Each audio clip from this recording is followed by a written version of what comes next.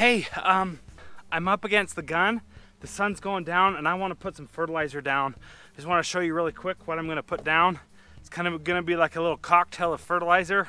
I'm just going to go with it. I know that it might not be the perfect according to plan, but I'm just have this in my garage and I want to use it up. So first up is this stuff. It's probably about a, I don't know, it's probably about a 24% nitrogen formula. This is a winterizer formula with iron.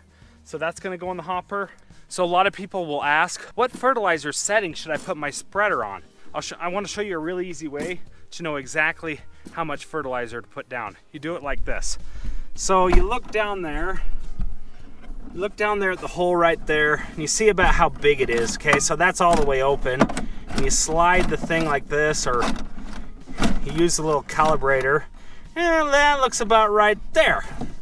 So that looks like about a good hole. So it's just a really simple and easy way to set the fertilizer spreader. So you turn that off, make sure it's closed. Hopefully I don't get any clumps in here. This fertilizer's been sitting all winter long. It's from last fall. I know I shouldn't be emptying this fertilizer into this hopper on the carpet, but you know, I'm a lawn rebel, so I'm just gonna go with it. So the next thing I'm gonna put in is some of this weed and feed. I got this weed and feed at Walmart at the very end of the season for $2. I want my $2. I'm gonna put some of this weed and feed in there. Okay. I'm gonna put some of this Milorganite in there as well. Put the whole bag in there. Then last thing, I'm gonna put some more of this winterizer in there.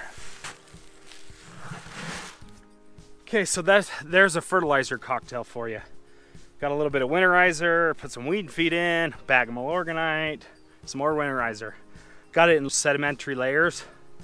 So let's see how this goes. And I'll show you in a few days or a week or so how the cocktail kind of turned out. Maybe it'll burn the lawn. I don't know.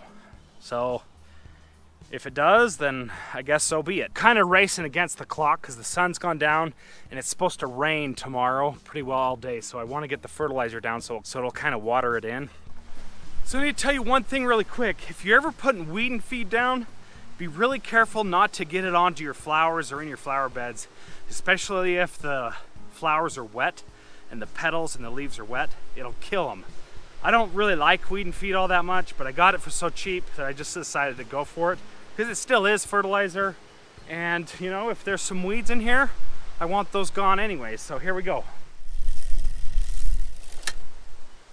I think I'm gonna wait for the Milorganite layer before I hit up the flower beds. I don't want the weed and feed in the beds.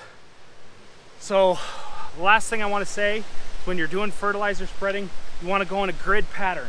It's better to set the fertilizer spreader on a really low setting and go multiple passes in multiple directions so you can try to get an even disbursement of fertilizer. And throw her down! This is an easy thing. There's no need to stress about it. Light doses more often.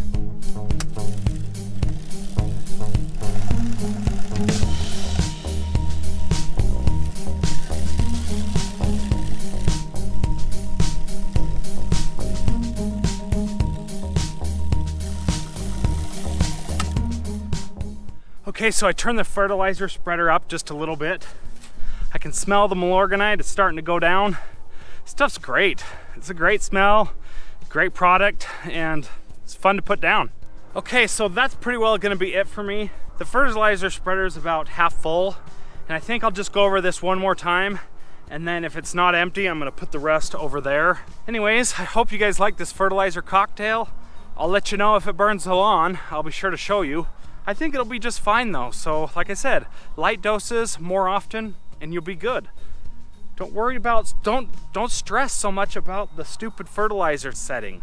I appreciate you guys watching these videos, and I will see you in the next one. And throw her down.